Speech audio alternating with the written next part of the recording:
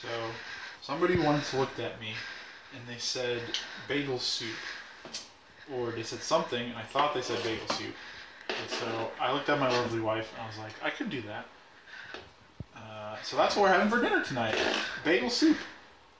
This is the thing that I'm doing because I can, and that's the only reason why.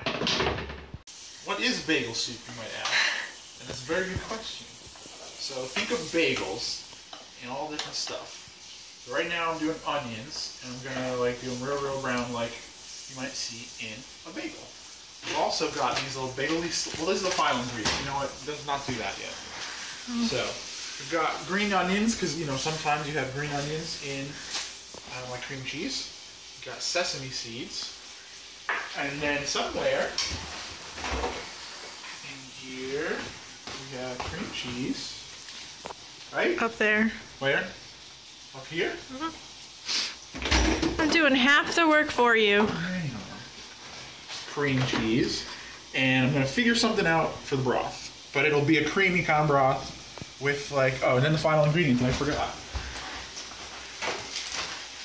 Little bagel slices. So we'll cut them up and then let them soak up into the soup. It'll be like bagels dumplings. So the onions are caramelized.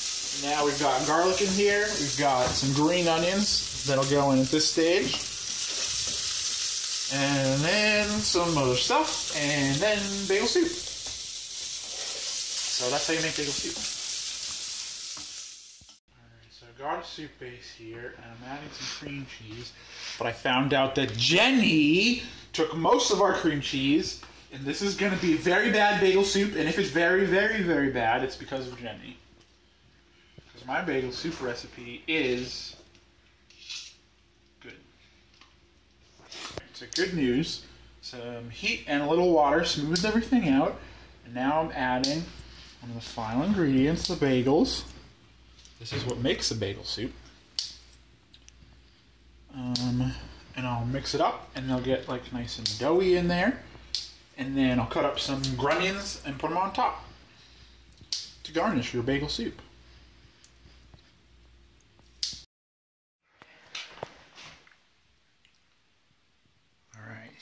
Here's a very poorly lit version of the final product.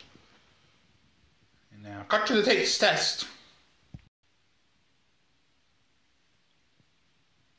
I haven't had any yet.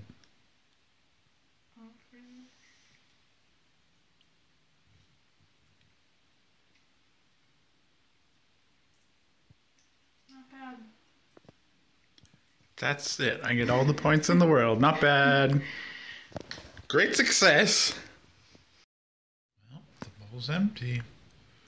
Final thoughts?